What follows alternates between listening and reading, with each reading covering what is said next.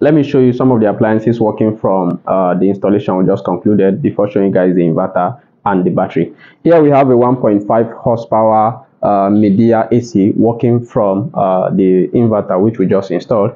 According to this very AC, is 70% energy saving.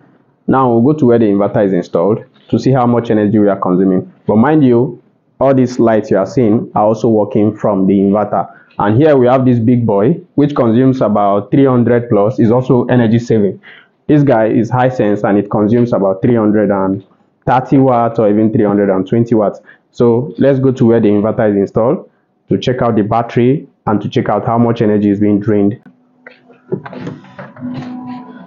So we have to install this system in the kitchen because this is a story building and this is the first floor. There is no space aside this kitchen. It cannot be installed outside because the person is scared of security issues and he don't want to do something extra. So we have to install it in the kitchen. Though there is access to ventilation, this window is always open. So this is a 6 kilowatt inverter from cworth, and here also is 10 kilowatt hour lithium battery from cworth.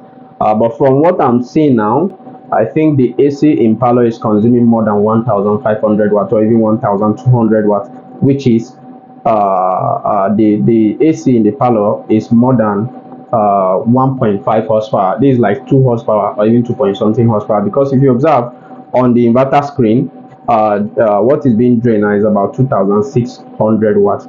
So on the roof we have 8 units of 600 watt solar panels from cworth, all connected in series, given to this guy. So we generated high voltage with minimum current, then this guy is doing the rest of the conversion. So like I said, this is a 6 kilowatt 48 volt from cworth, and here we have the 10 kilowatt hour from cworth. Now I observe something with cworth.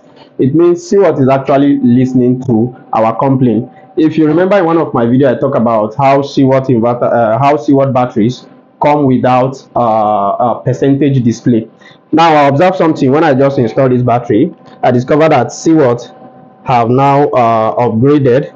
The battery now shows percentage. You can see it. We have 53% left on this battery bank, right? So, and also it's like it's showing us the number of hours it will take the battery to drain out. It's showing us 2.2 hours. That's 2 hours 20 minutes. So it's a very good one that cworth is actually listening to us. If you have an inverter that does not communicate or that will not be able to communicate with this 10 kilowatt hour lithium battery, you don't have to worry, because the battery will tell you the number of hours you have left on your battery bank.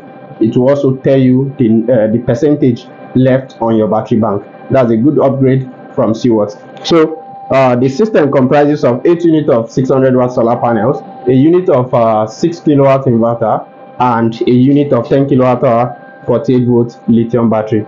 The rest of the accessories, everything inclusive, will cost you about 4.2 million naira. The AC in the parlor is 2.5 horsepower because when it was on, our load rise to about 2,600 watts. So the AC in parlor is more than 1,500 watts, so it will not be working on the inverter. But there is something I still observe.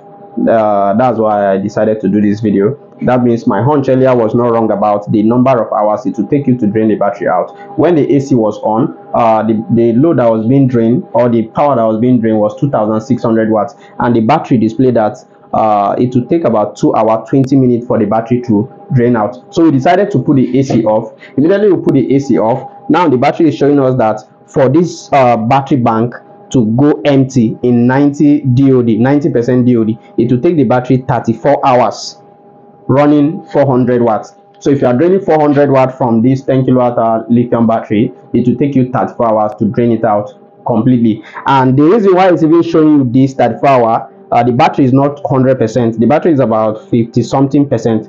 So for you to drain out this 50 something percent, or for you to drain out this 52%, it will take you 34 hours. That means if you have up to 100% and you're consuming 400 watts, it will take you about 68 hours or even 66 hours to drain out the battery bank.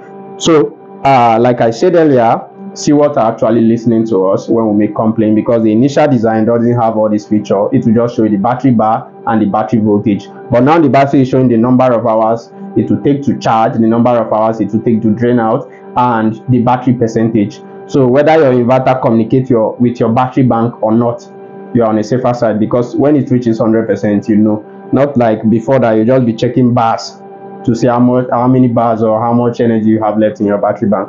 So that's a good upgrade from cworth. So keep doing that.